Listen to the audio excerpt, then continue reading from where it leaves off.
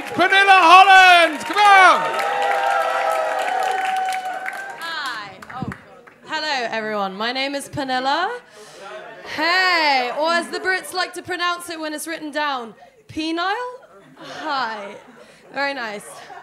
Where am I from? Good question. I am originally from Norway, but as you can hear, I've kind of lost my Norwegian accent. I came to the UK speaking like this, yeah?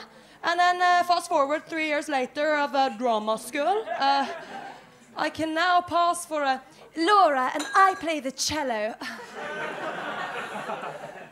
A complete cunt. Hi. Hi. It's good.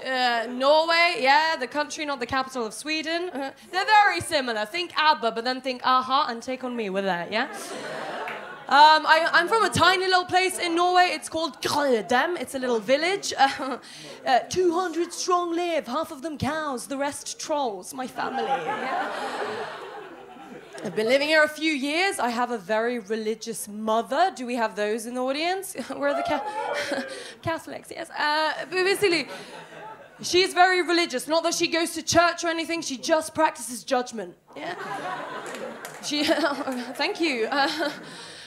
She's overbearing. I had to put the North Sea between us, all right? But still, she manages to ring me from the country that I've left, and she calls me up, and she's like, oh, Pernilla, oh, you're 30 and you're single. You call it a life.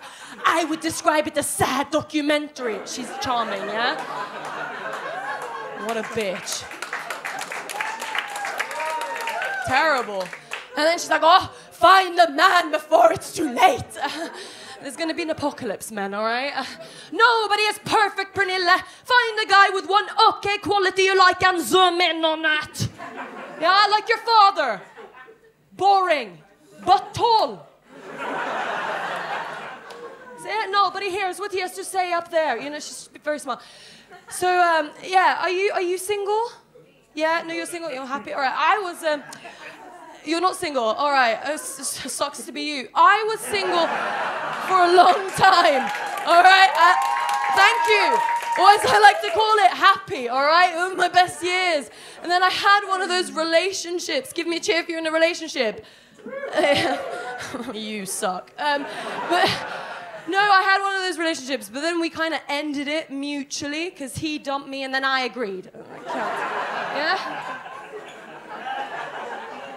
His name was Artemis, and that's the joke. What a bellend. But anyways, so it happened on a bench in a park. I'll paint you the scenario. He said to me, it's like he had a realization. He said to me, oh, Pernilla, I'm really sorry, babe, but I cannot see you in my future. I'm going to have to let you go. So I was fired from that relationship, all right?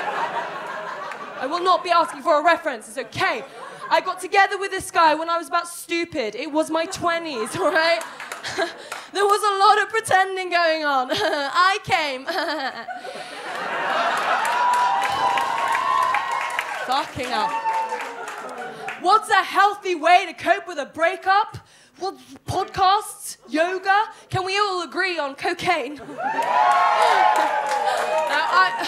I am not too cokey. I probably identify more as kooky. But I was like, I feel like shit. Hit me up with some confidence, you know? It turns out, I'll be honest with you, me on cocaine, not the best. I turn into an anxious, neurotic squirrel. Like, weird. When I come for your nuts. Too confident. And then fucking hell.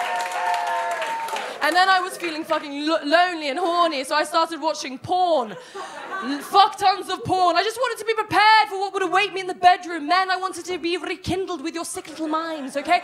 I wanted to be so prepared that I could finish your sentence. If you were like, suck on this, you dirty whore, come straight in. Come straight in, yeah? What wasn't I watching? What was I watching? Everything under the sun, women on women, because it's nice to see us genuinely come. Okay, that splits the room. Sorry. Gang bang, can we just call that what it is? Panto porn? He's behind you. Oh. I will be honest with you, I have never had cum on my face. It's the theme for porn. I don't know, maybe I don't have a cummable face. I don't know. Thank you, gentlemen. I think it's ludicrous. I think it's fucking hilarious. If a guy would be like, now that we have fucked, how about slime?